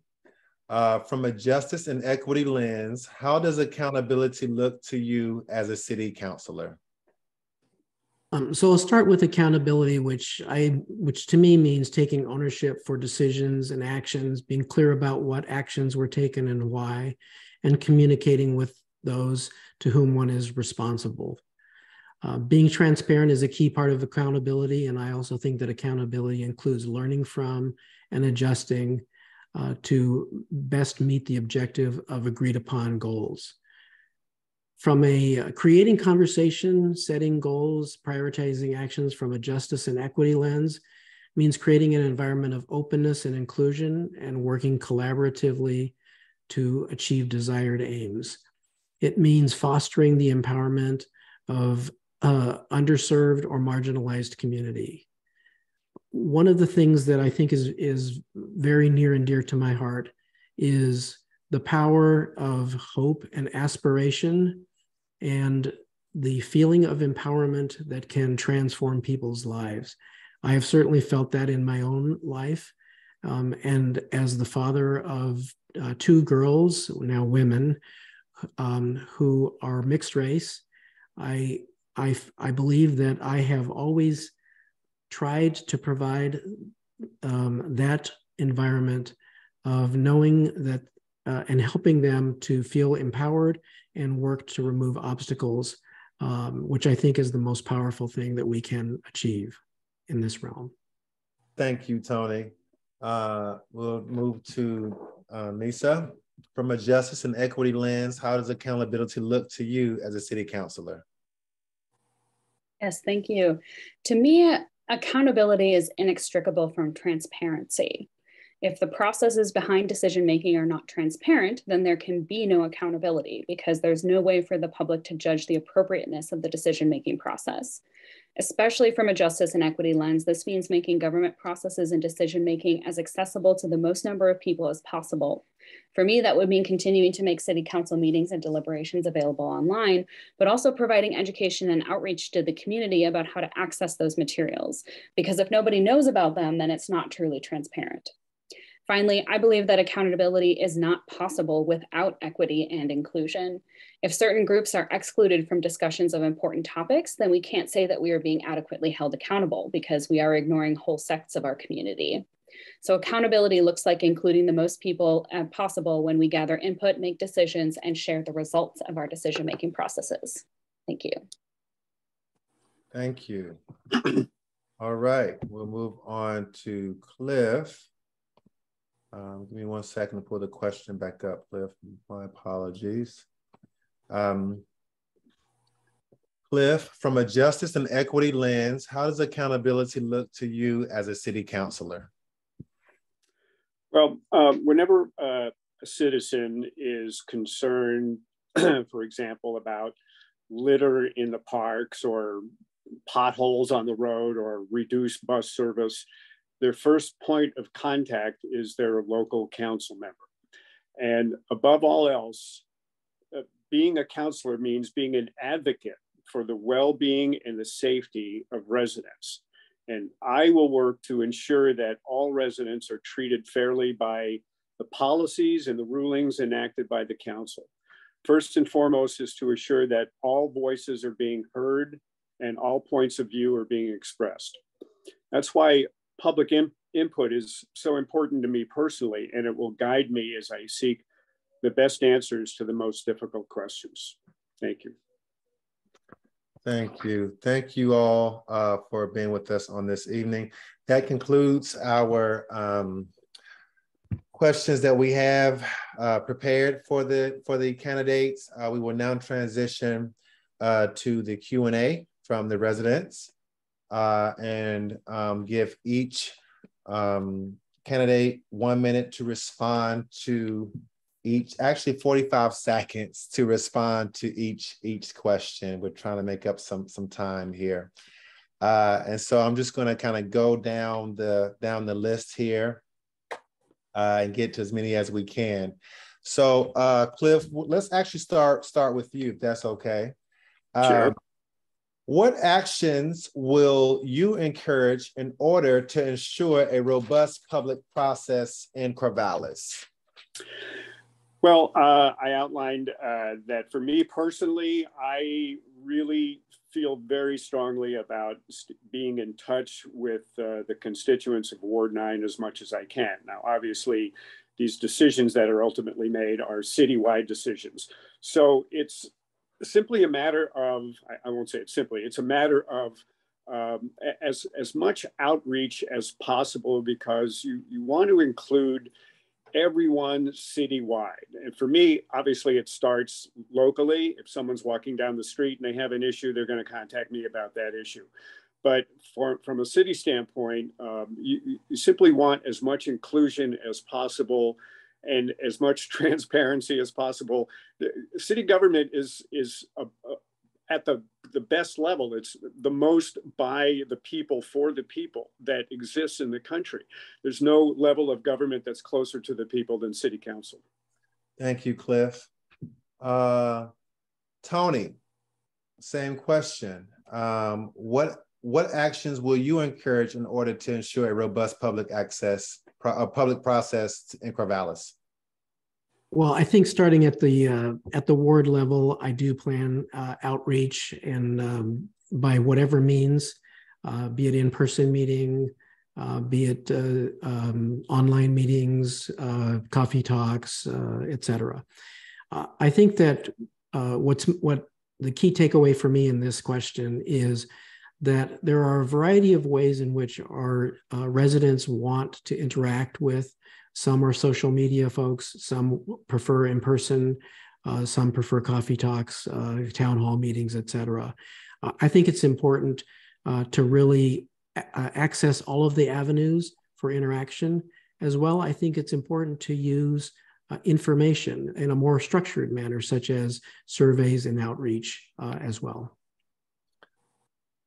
Thank you. All right. Nissa, what actions will you encourage in order to ensure a robust public process in Corvallis? Absolutely. I mean, I think there are only so many ways you can do in public engagement, and my fellow candidates here have touched on a lot of them in terms of engaging with people on social media, making yourself available virtually or in person for meetings. I also think that my candidacy does not end after the election. The door knocking doesn't have to end. We can still engage the community by going out to them. I believe it was Hyatt who said that you can't rely on people coming to you, you have to go to them. And so I think that's an important strategy as well. And finally, I do really love the idea of more formalized data gathering. I'm a bit of a data nerd. I'm kind of in the science field. And so I think more formalized surveys or polls of our constituents is a great way to get feedback as well. Thank you. New question, Hyatt. Let's see. What are your thoughts about the home energy score proposal for scoring residents for sale? What are my thoughts on it? Yes. Well, that is that's a hard one. Because it became very contentious, and that's probably a very well suited one for me, because I never actually got to speak on the night on the ordinance. So the night before, or the day before, Councilor Struthers and I spent a lot of time working on the ordinance to make it into something that we felt that was something really, worthy of our city. We found some errors in it as the ordinance currently stands. If you sell an RV or a tiny home, you have to get a home energy score done on it, which I felt was, I had an amendment ready for that night. And there was a lot that I wanted to say that night. And I ended up voting on the motion to take it to the voters because I wasn't able to speak that night. So I'm happy to share that with the community because I had a lot to say and I had a lot of amendments to make. So that's where I stand. Thank you. That's your time. Thank you so much. Let's swing it to Ward 2, Bria and Christina. This is your question. Now that Corvallis lacks a truly local newspaper and fewer constituents read the paper we do have, how do you propose engaging your constituents on the issues in front of the council? Bria, and then we'll swing it to Christina. Thank you. So I am very, very active on social media.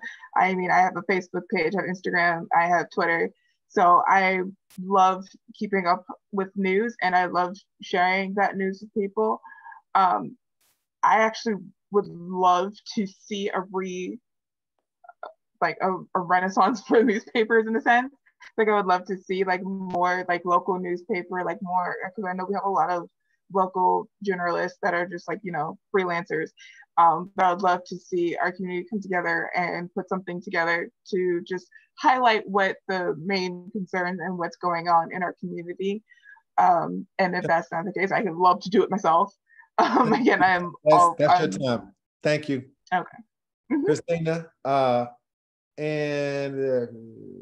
Christina, same question. Now that Corvallis lacks a truly local newspaper and fewer constituents read the paper we do have, how do you propose engaging your constituents on issues in front of the council?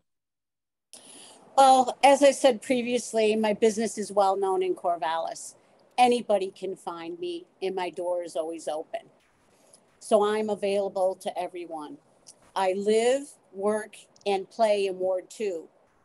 I always go out of my way to engage constituents in issues that affect our lives. Thank you. Thank you. All right, let's see. We may have time if you all are really quick with the candidates to answer one more question. This one is going to be under 30 seconds. I'm going to ask the same question to everyone. Under 30 seconds. Okay. Oh God, this is going to be a loaded one, but we'll see what we can do. In light of a recent uptick in traffic violence, if elected to council, can you commit to making sure that the city of Corvallis is able to discuss the establishment of a Vision Zero task force? Actually, this should be a yes or no. I'm reading it again. In light of a recent uptick in traffic violence, if elected to city council, can you commit to making sure Corvallis City Council is able to discuss the establishment of a Vision Zero task force? And we'll start with Christina.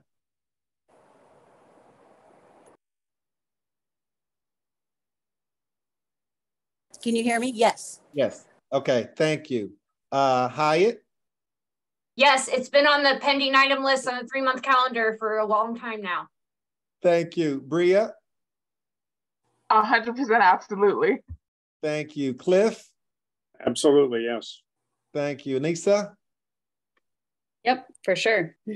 Thank you. Tony? Tony?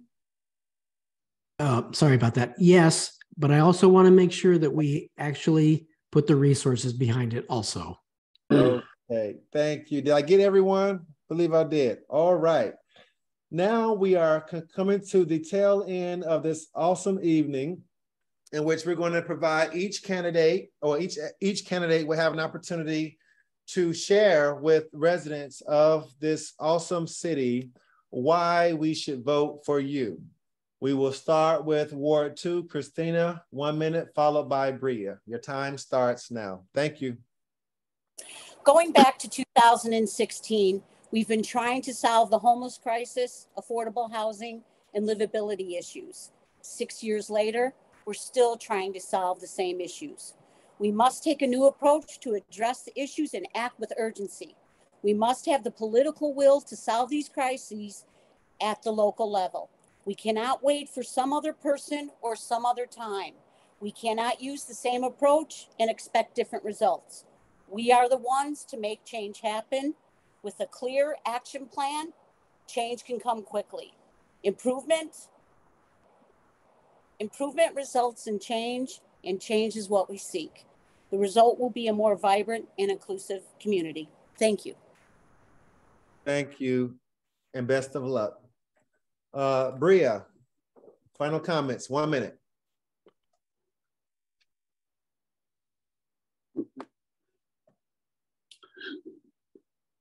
Bria, I'm sorry, Bria, you're muted. There we go. I am so sorry. Thank you. Yeah, 1 minute. Corvallis has given me something that I did not have in Maryland, where I grew up, a chance to have a better life. No better way to give back to a community that has given me so much than to be on city council. As a person of color, as a lesbian, and as someone who is willing to do the work, I will bring a new perspective to council, and I would love to be your first choice. Thank you. All right, Ward 3, 1 minute, Hyatt. Oh, wow. I guess I didn't prepare for this. So I have absolutely enjoyed these past 6 years. I have not grown tired. I absolutely have loved serving the people of South Corvallis, and if elected, I will continue to fight for that geographic equity disparity we see in South Corvallis. Urban renewal, we're going to get that rolling. We're going to get some transportation issues fixed in South Corvallis, and we're going to continue working on housing, access to sustainability, and that's all I got. Thanks. Thank you, Hyatt. Best of luck. Ward 9, 1 minute, Nista. I just want to say thank you again to League of Women Voters and the local branch of the NAACP for putting on this event. It's been really great. I guess I just kind of want to wrap up by saying that the reason I am asking for your first choice vote is because I'm not going to pretend that I have all the answers. My perspectives as a queer person, as a woman, as a neurodivergent person, give me important and valuable insights that I want to share, but I know that those are not the only valuable insights that are out there, and that there are other aspects of my identities that have given me privilege that don't allow me to see certain things very easily. And so I think what is important to me, again, is centering compassion and community voices in local government here in Corvallis to keep this an inclusive and wonderful city. Thank you so much. Thank you and best of luck. Cliff, final comments, 1 minute. Thanks, Jason, the NAACP and the League of Women Voters for having us. So I want Corvallis to work for you. This campaign is not really about me. It's about you, the people that live here. I'm going to invite anyone out there to contact me and ask questions. If I don't know the answer, I'll help you find it. I believe in inclusion, transparency, and democracy.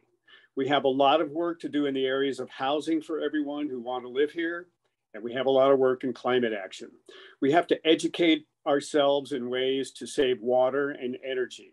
Let's find ways to use our cars less and take advantage of Corvallis's compact size. My vision is that Corvallis be a welcoming place that values everyone's contribution. Please visit my site, cliffward9corvallis.com, and please vote for me as your first choice. Thank you. Thank you, Cliff, and best of luck. And last, but certainly not least, Tony. Thank you, Jason, the NAACP and the League of Women Voters. As a longtime Corvallis resident, I'll bring to the City Council a proven track record and diversity of experience and learnings from large and small business, higher education, and the nonprofit sector. I'll work hard, listen well, and work with all to make sound, fiscally responsible, and pragmatic solutions with clear, achievable outcomes. I have not and will not accept funding from any person or organization. And I hope you give me the opportunity to represent you. Know that I will represent you. I hope that you vote for me as your first choice or your second choice, but I will represent you even if you do not vote for me at all. Thank you for the time. Thank you, Tony, and best of luck.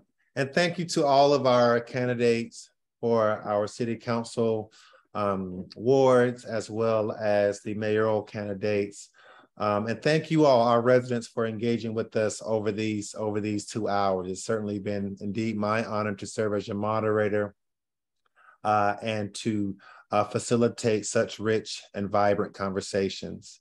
In closing, we certainly would like to thank the sponsors of the League of Women Voters and the NAACP for hosting this session on tonight. Our mayor and the Ward 9 City Council race are the 2 races with 3 candidates, and where ranked choice voting will come into play in the city for the first time. We're going to repeat that again. The mayoral race and the Ward 9 City Council race are the 2 races with 3 candidates, and where ranked choice voting will come into play in the city for the first time. Learn more about the ranked choice voting. Jessica has placed a link in the chat and be sure to prepare yourself to vote. Again, thank you all so much. I send you all of everything I have to each and every one of the candidates, and do have a great evening. And I would be remiss if I did not promote the upcoming Freedom Fund celebration that the NAACP is hosting on October the 29th. Please visit NAACP lynnbenton.com to purchase your ticket. Thank you all so much, and I wish you well. Good night. Thank you.